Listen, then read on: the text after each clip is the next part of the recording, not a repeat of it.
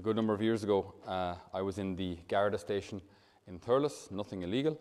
I was probably paying for a provisional license or something. And so while I was in there, one of the guards came out to me and he said, would you mind giving us a hand? And I said, to do what? And he said, we need someone to join us for a lineup, right? And I said, yeah, I'd love that.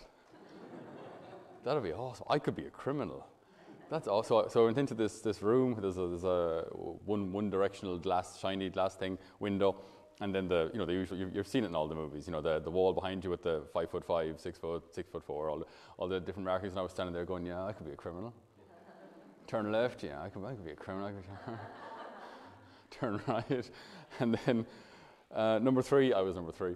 So like number 3, I was like, yeah. They said, your mom's outside waiting for you. She said you have to leave now. She doesn't want to be late for mass. So it just completely burst my I could be a criminal bubble. And I said, all right, lads, take care. So, and hung my head in shame and left the line out. But it just reminded me of this thing. That sometimes we want to be something we're not. We want to give the impression that we're something that we're not. We give the impression I could be a criminal. Of course, I could. You want to give this idea, this persona, this projection of who we think we are or who we'd like to be. And sometimes we do this to other people as well. We'd like them to be something they're not.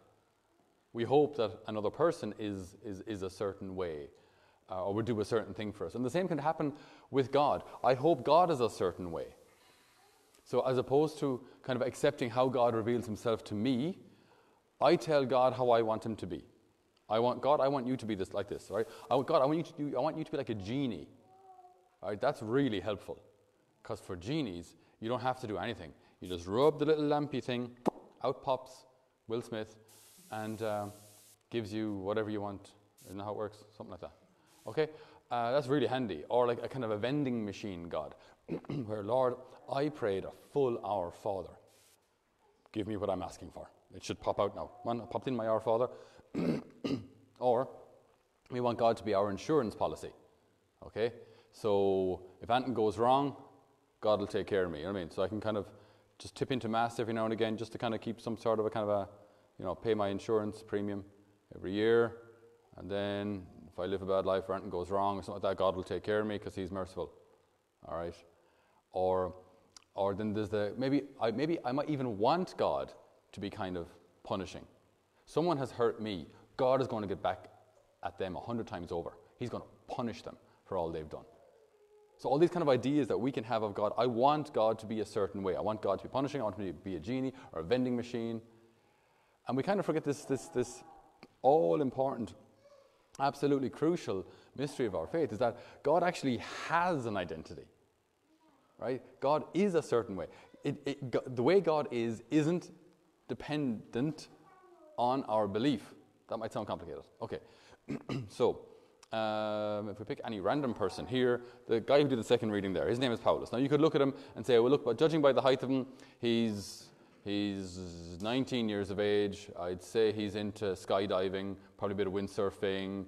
I'd say he's from Sligo, judging by that accent. And you can come together, put all these kind of theories as to who you think he is. And you may even do a survey, and maybe the majority of you think he's from Sligo. And those watching the live stream, they may all write in, so yeah, definitely Sligo, it's definitely a Sligo accent, right? And just because everyone thinks a certain thing doesn't change the fact that he's living in Limerick, but from Holland, right? But everyone may think he's from Sligo. It doesn't make a difference how many people think he's from Sligo. He's from Holland, living in Limerick. Hence Limerick accent with a slight smattering, dusting of Dutchness every now and again. Okay, so it may be that a lot of people think God is a certain way. It doesn't make God that way. Because if we can change God, if we can make God a certain way by our minds, what does that make us? God. Right? If you can make God with your mind, that makes you God. So if lots of us kind of get together in the church and we kind of make God a certain way, it doesn't make him that way. Otherwise, we're creating God.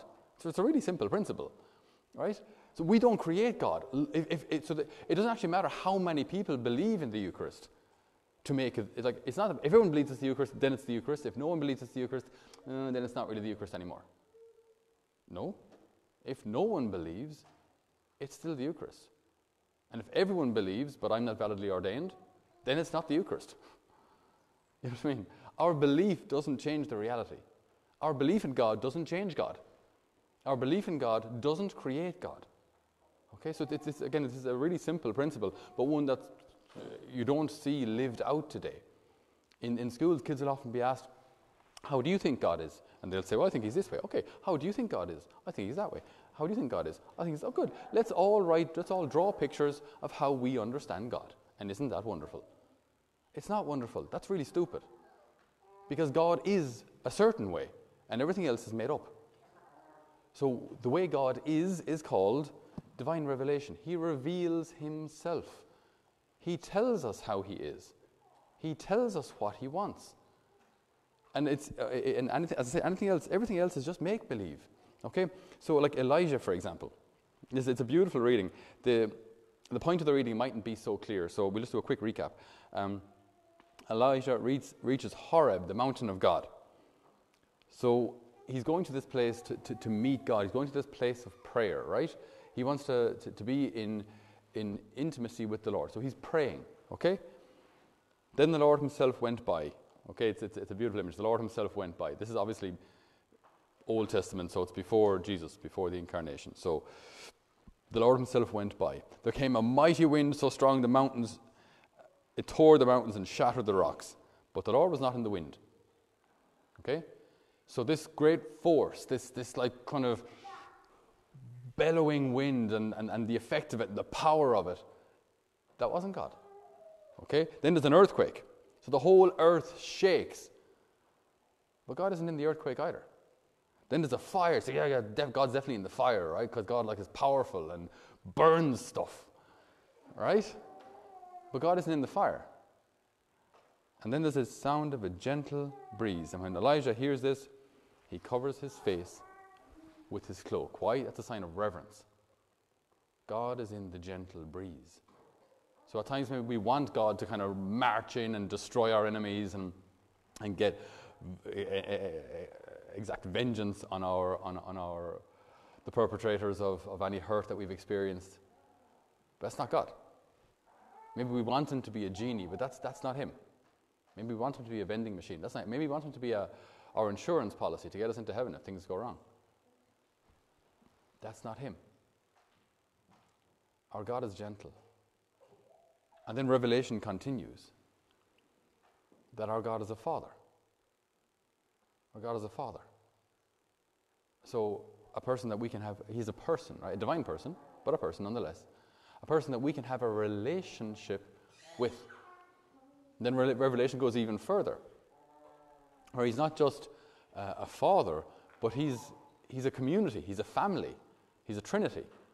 So the Father, the Son, the Holy Spirit, and they're this divine family, this divine community. One God, one divine nature, one God, but three distinct persons.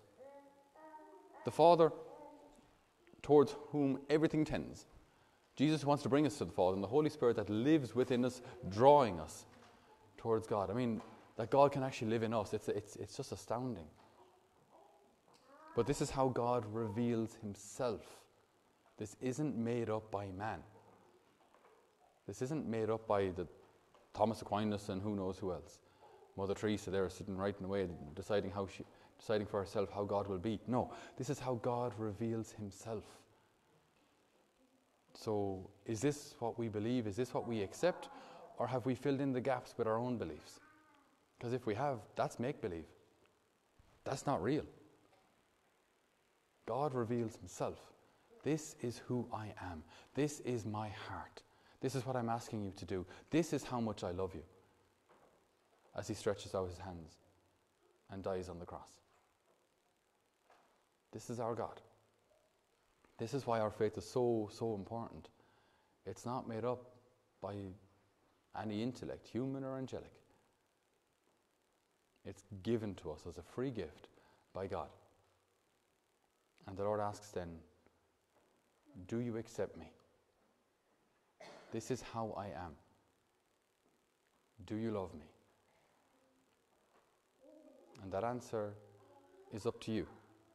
It's up to me. That question is asked of us all. Do you love me?